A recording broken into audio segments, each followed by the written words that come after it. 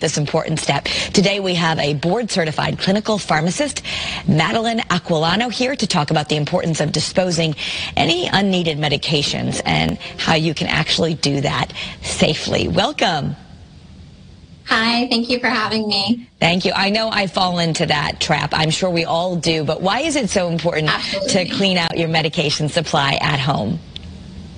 Yeah, so I always think of two major reasons for disposing of medications at home. The first being that it's simply expired. So all medications, both over-the-counter and prescription, have carried expiration dates since 1979, and these expiration dates are critical to determine if a medication is safe to use.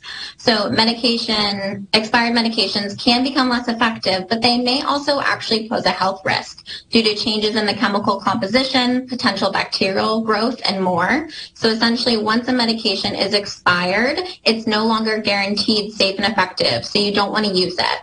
And then the second reason is because they're simply no longer needed. Maybe you have extra opioids laying around from a surgery. Maybe your provider just changed a medication, but you still have some of it at home. Whatever the case may be, if you don't need it, dispose of it. And that really helps to decrease the risk of our children and pets accidentally ingesting them and being harmed. Yeah, so how do you safely dispose of these medications? Well, first I will say if your provider has given you specific instructions for a medication, definitely follow that. But in general, best practice is drug take-back centers, but you can dispose of medications at home if you need to. And if you were to, let's say, do a quick Google search on how to dispose of medications at home, you may come across what's called the flush method or flush list. But it is very important to note that this method is actually not endorsed by Connecticut because flushing medications down the toilet or sink can actually cause water pollution.